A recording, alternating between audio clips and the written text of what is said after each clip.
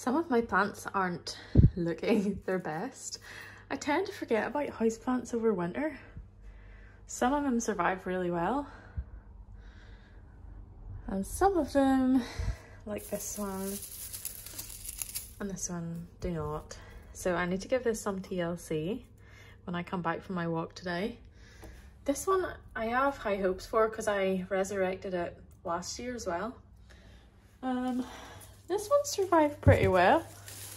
It's got a few brown leaves, but I did water them all about a week ago. So some of them, I think this one is, I put some more water in this one. This one likes to sit in water. This is, I think, called the maidenhair fern, and I hadn't watered it really all winter. The oxalis, I need to, yeah, take some of these dead leaves off. So sad looking, isn't it? But there is new ones growing, so it's not like totally dead. I think it will come good again, so just have to remember to look after them. I think it's when they're not in the growing season. I don't know, I just kind of forget that they're there, forget to look after them, and then they just become really sad looking. I'm just getting ready to head out for a big walk today. The weather is really amazing. It's so bright. It hasn't been like this in so long, and it really gives my mood a lift to go out and enjoy it. Rufus is getting very impatient. He's starting to woof at me.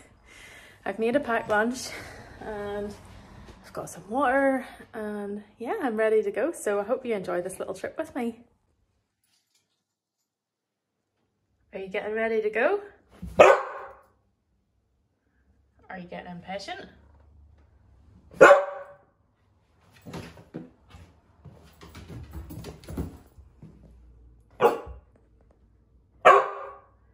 Right, come on.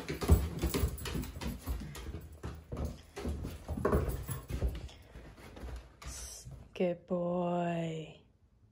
Okay.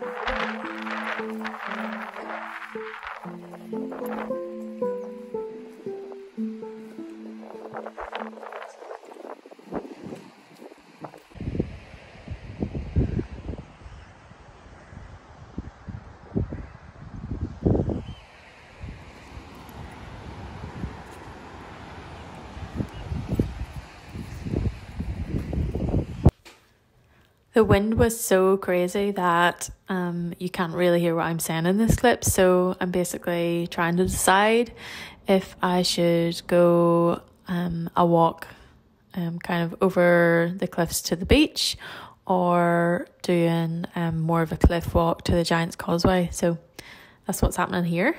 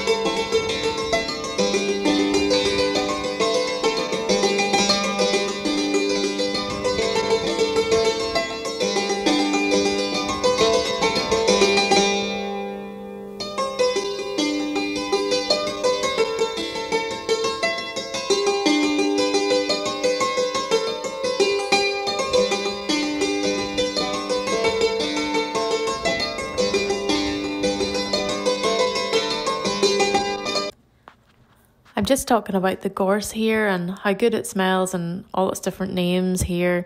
Some people call it gorse, some people call it whin, some people call it a wombush, depending on where you're from. And it just creates the most amazing smell in late spring, early summer. It hasn't really reached its full fragrance yet, but it's so nice. I love to take a little bit and smell it when I go past. It's also really good for dyeing.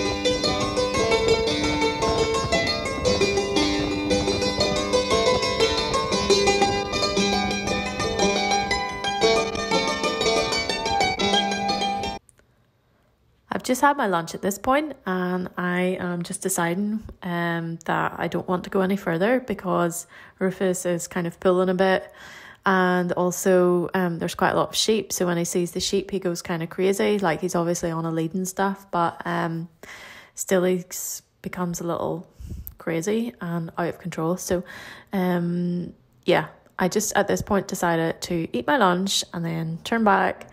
Because I had already probably walked about 3.5 miles, and it was going to be 3.5 back again, and yeah, I just didn't fancy walking any further. The bit that the sheep was on was a kind of mucky bit, so if Rufus had decided to pull me then I may have fallen over, so that's kind of the reason why I decided to turn back. I'm probably at this point about 2 miles or so from the car. In total the walk ended up being 7.5 miles, so that's quite long. And then yeah, I was chatting a little bit about my knitting and how I'm not really enjoying it that much, and I think it's probably because I'm trying to design stuff and I'm not really loving that whole process. So I'm just saying that I might show you what I'm working on and yeah, show you how it's going. Back home now, I'm thinking about getting a wee cup of tea and maybe something sweet. I might either make some pancakes and have berries with them, or I might have a square of chocolate. But anyway, I thought I would show you how the garden looks right now, because it looks pretty different than it did a few weeks ago. We have raised beds up. The greenhouse is about to go in imminently in the next couple of weeks, so I'll just show you how it looks and what flowers and stuff are coming out.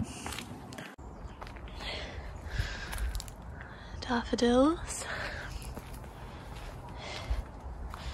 some primroses and a wee hyacinth there. What's coming out over here? Loads of bulbs. I planted loads of bulbs. See, loads and loads of tulip bulbs. I went for a brownie and also planted some daffodils, which are Cornish Mammoth. The Pollinaria is out nicely. The delphinium's coming back. Even the kale is growing. So this wall is for the greenhouse. The hellebores are out. They always look nice.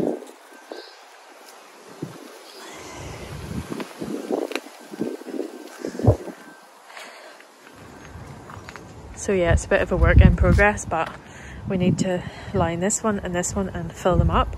Then we need to gravel all of this. We need to pave this area, and then the greenhouse goes in here.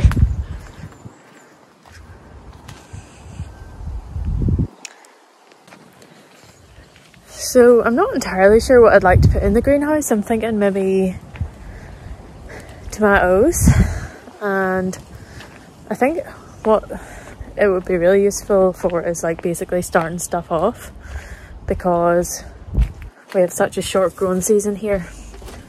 But if you have any good ideas for things that would grow here, I think in the raised beds, one will be potatoes, one will be peas, and I'm not sure what else. I'm gonna have to do a little bit of research. I did buy some seeds, so I think I bought cucumbers for the greenhouse and maybe courgettes, so we'll see how that goes. But yeah, if you have any nice ideas, let me know.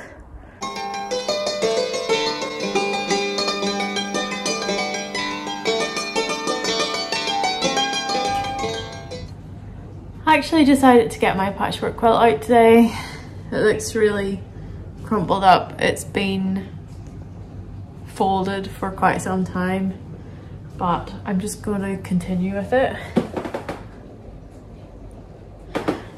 It's not something that usually fills me with excitement, hand stitching a quilt, but I thought, well, I'll do one strip on it and then that's one more done. Maybe in 20 years I'll have it finished. So yeah, I think like I really like the look of the hand stitched quilt. It's just the actual stitching. I don't really like hand stitching, so yeah, we'll see how long this lasts. I'd say maybe an hour.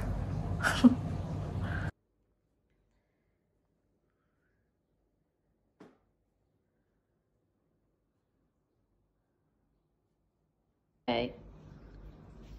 Today I stitched from here to here, and I totally feel like I'm done.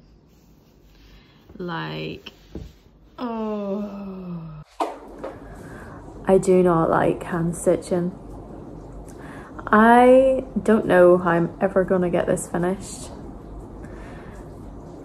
One of the reasons why I started hand stitching it is because I didn't have a walking foot for my sewing machine, and my sewing machine is a little bit temperamental sometimes. It just gobbles things up.